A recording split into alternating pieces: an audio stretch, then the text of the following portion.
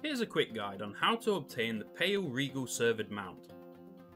This is a Protoform synthesis mount, so there is some requirements to get it. Usually, you need to unlock the sopranian understanding power on the Cypher table, and then a quest will appear called Finding Tally. You'd complete this quest and unlock the Mount Maker hologram. But for this mount, you need to complete the Cypher research console fully as well. This means getting all points in every node on this table. This is because the schematic is given to you for completing the achievement Cypher of the First Ones. Because of this, if you haven't already filled in most of the Cyphers yet, you may want to consider passively collecting them by doing dailies and world quests.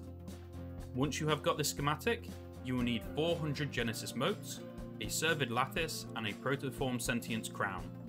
The Protoform Scentience crown drops from Automa that have been dominated around Zereth Mortis. There are a few good places to farm them. I would suggest on the island with the world boss, as there are plenty of non-elites as well as elites. The Cervid Lattice can drop from any Cervid in the area. These are the animals that look like the mount we're trying to get. These appear all over the grassland in Zereth Mortis. The area I would try and farm them is around here. If you don't fancy farming, the auction house might be worth checking as these are sellable. The last item is the Genesis Motes. These things drop from enemies all over Zereth Mortis. This can take a bit of time, but keep killing and you will eventually have enough. Once you've gained everything you need, head on over to where the Finding Tally questline ends.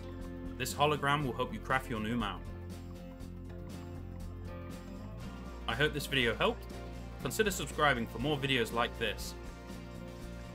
And hit that like button so my brother will stop saying nobody likes me. Now if you could do me a favour, go and have an awesome day.